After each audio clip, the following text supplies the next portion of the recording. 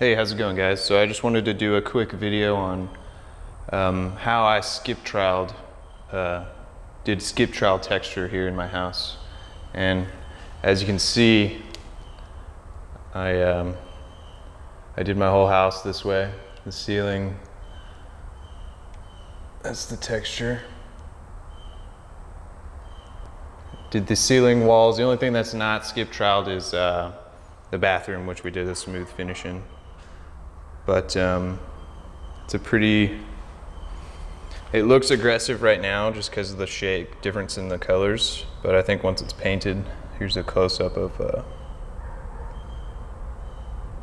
the texture. I think once it's painted, it'll be pretty subtle, which is what we wanted. So it doesn't really stand off the wall very much.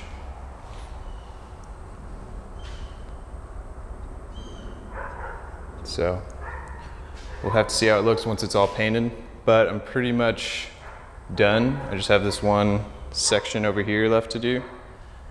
And I just wanted to shoot a quick example of how I do it. So when I'm applying this, I just run my trowel through it like that, and I just get a thin layer on just one side of the trowel.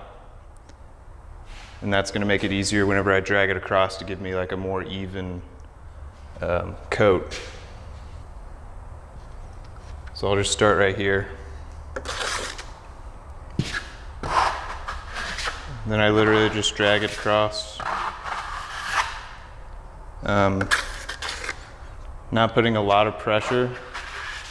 We're just letting the trowel skip across the drywall.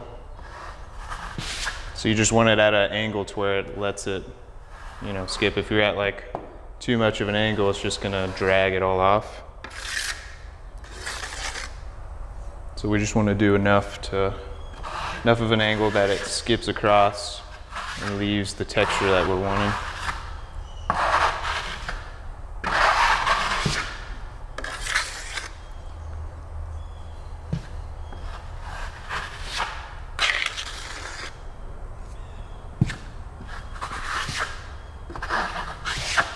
And once it's on there, I come back over and I just do kind of a sweep across, and this flattens it out and gets rid of tool marks.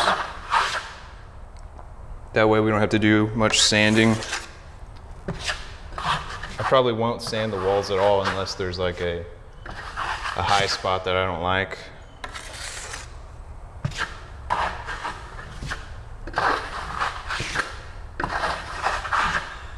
But as long as you come back across lightly, you can pretty much get rid of all of the tool marks.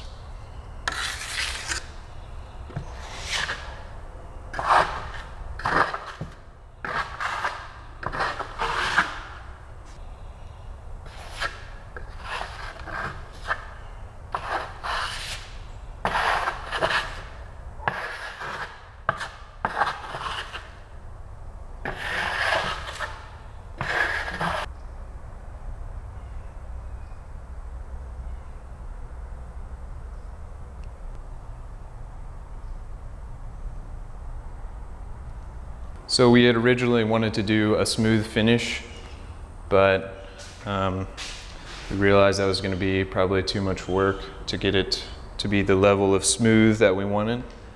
So we decided to go with this skip trowel method. Not because it's easy, it definitely takes a lot of time, but I really like the kind of subtle texture that it leaves.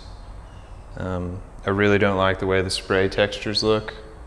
I don't know, they just seem kind of cheap looking to me. So yeah, we just decided to go this route, and so far I really like the way it's turned out. I can't wait to see what it looks like once it's painted. And I'll try and get that in the video so you guys can see it finished, how it looks when it's finished. But hopefully this will help somebody if they're trying to do a similar texture. I don't know how good of a teacher I am, but that's how I do it, and hopefully that helps somebody. So Thanks for watching.